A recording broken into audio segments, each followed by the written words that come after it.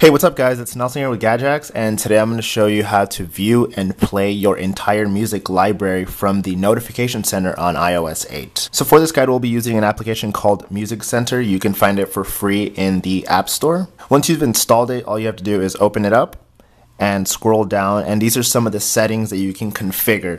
So the first one is remember scroll position. This will remember the last position you scroll to in the list that shows up in your notification center. If you want to enable this feature, you'll need to purchase the pro version of Music Center, which is only $1. The next setting is full page scroll. This allows you to scroll a full page through all of your music in the notification center. The next one is tiles style browsing. This shows tiles instead of the stock list. This also is a paid feature. And the last one is adding playback controls to the bottom of the widget. So now we're going to get out of here and we're going to scroll down and add the widget to the notification center. So scroll down and go to edit. Here it is, Music Center. So I'm going to add it. Put it at the top, and here you can see that the music is categorized by songs. If I want to scroll down, this is the full page scrolling, so you can see it's by songs.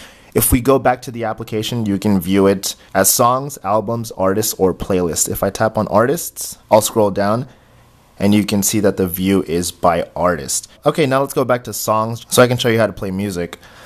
So let's scroll down and you can see that it's by songs. So I'm going to scroll down. So all you have to do is tap on a song.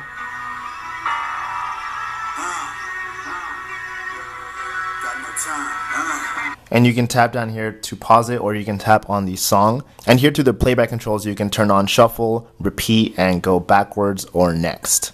Alright, well that's it. Thanks guys. Don't forget to like, comment, and subscribe, and check out the full tutorial over at Gadget. Alright, thanks guys.